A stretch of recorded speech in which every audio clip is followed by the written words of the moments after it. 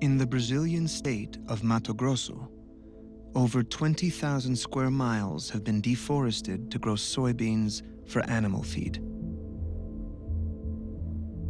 The most profitable driver of deforestation in Latin America is soybeans. If I'm a farmer in Mato Grosso, I can cut down forests and I can make $500 to $700 every hectare every year with profit. Blero Maggi and his brother became billionaires this way.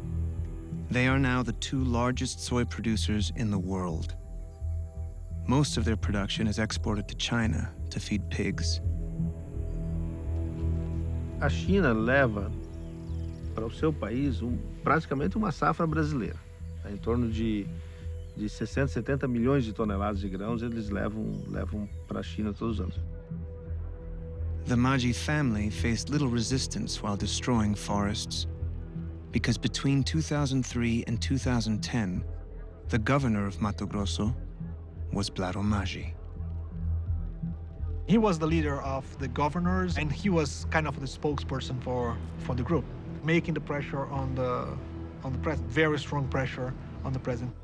While Maggi was governor, Mato Grosso accounted for half of all deforestation in Brazil.